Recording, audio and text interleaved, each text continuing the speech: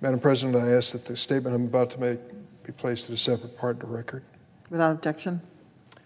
It was about 2 months ago. There was an uproar in the Senate Judiciary Committee. Hardly a day would pass, hardly a Republican senator would take the committee dais and speak and not raise their mock horror and outrage over a decision by the Department of Justice under President Biden to notify school boards and school board members and teachers across the United States that we would not tolerate violence against them for their public duties.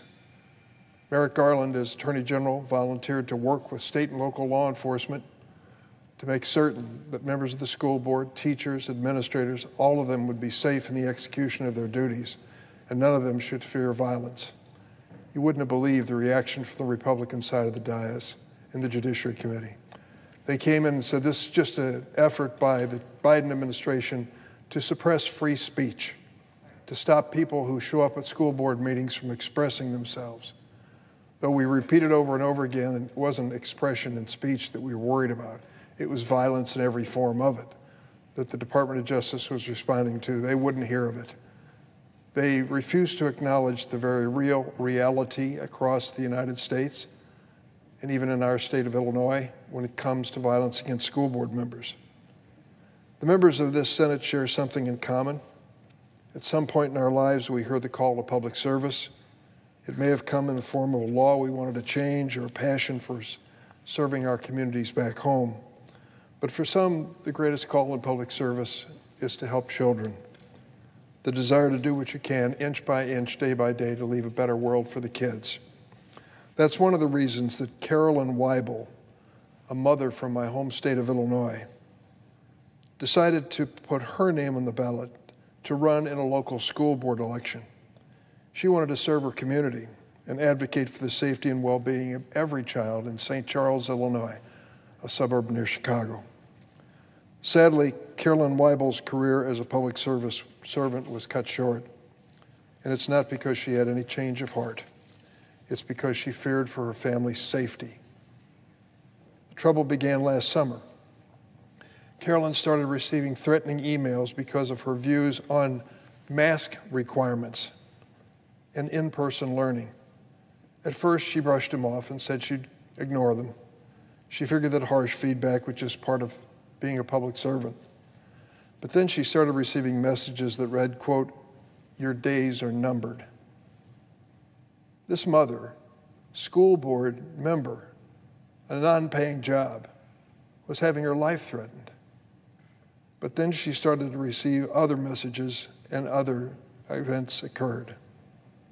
Soon enough, her personal information was spread out online and her home became a target. Carolyn started discovering dead rodents thrown in her driveway. At one point, a trespasser cut the wires on her air conditioning unit to her home. And then came the final straw.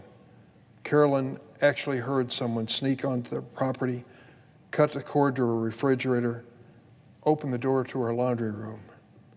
Following months of harassment, Carolyn resigned from her district school board in October. In explaining her decision to one news outlet, she said, and I quote, "I had to put the safety of myself and my family first."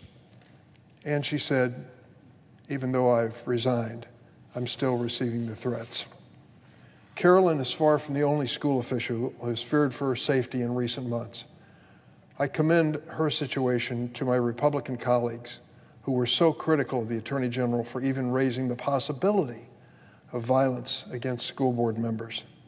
All throughout the country, school board members, teachers, and other officials have reported harassment, intimidation, even assaults.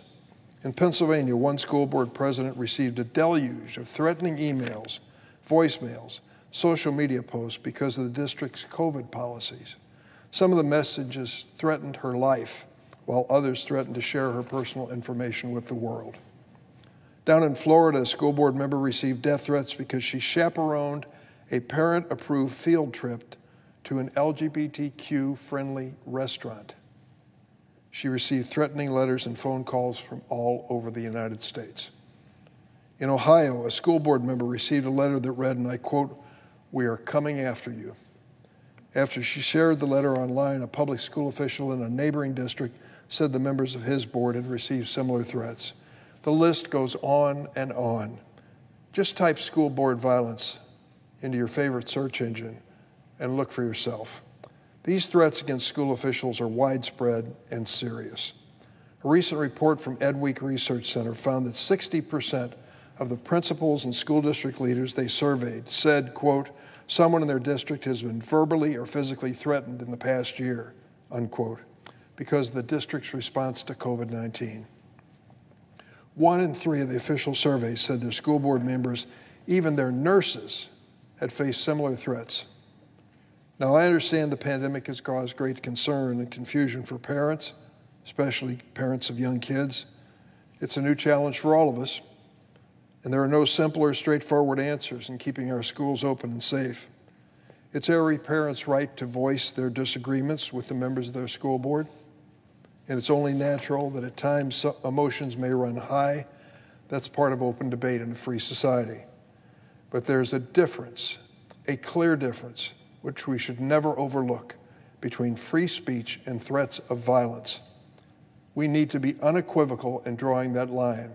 I salute the Attorney General for making it clear that he was willing to stand up and defend those school board members who are subjected to harassment, intimidation, and even violence. These people work for no pay.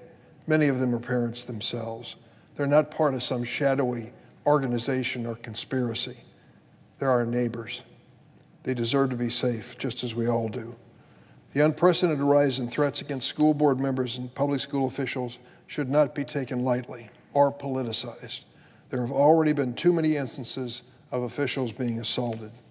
Law enforcement agencies have a responsibility to take these reports seriously, and that's exactly what the FBI is doing by tracking reports of violence and threats of violence against school officials. Keeping track of those incidents and those involved in them will save lives. It will enable state and local law enforcement to develop tailored strategies to keep communities safe. As part of these efforts, Attorney General Garland issued a memo on October 4th encouraging Justice Department officials to reach out to members of law enforcement to see if we could assist. This outreach is an integral part of the Department of Justice responsibility. I'm thankful these conversations are underway. Instead of condemning violence, some of our Republican colleagues have been railing against the Justice Department for even suggesting there's a possibility. Why? Do they believe these incidents of violence and threats of violence are acceptable, that they shouldn't be taken seriously? I don't believe that. During the pandemic, there's been a troubling and growing trend of violent behavior in all spheres of public life. Everyone from flight attendants to election workers and, yes, school board officials have been harassed and assaulted. More than 4 in 5 flight attendants report they've had to deal with an unruly passenger during the first half of the year. As a frequent passenger on airlines, I've heard the announcements they make to try to let people know how serious this issue is and that it's going to be taken seriously. In a moment of danger, these workers and public servants are vulnerable. That's why the Department of Justice has to do its job. And here in the Senate, we should be united as well in saying violence and the threat of violence have no place in public life, whether in a federal building, on an airplane, or at a school board meeting in St. Charles, Illinois. When parents like Carolyn Weibel are harassed to the point for fearing for their family's safety, we need to at least have the common sense and common courage to speak up. And we need to support members of law enforcement who are doing everything they can to protect all of our families. Among our many freedoms as American is the freedom to live without fear. Let's defend that right together. I yield the floor.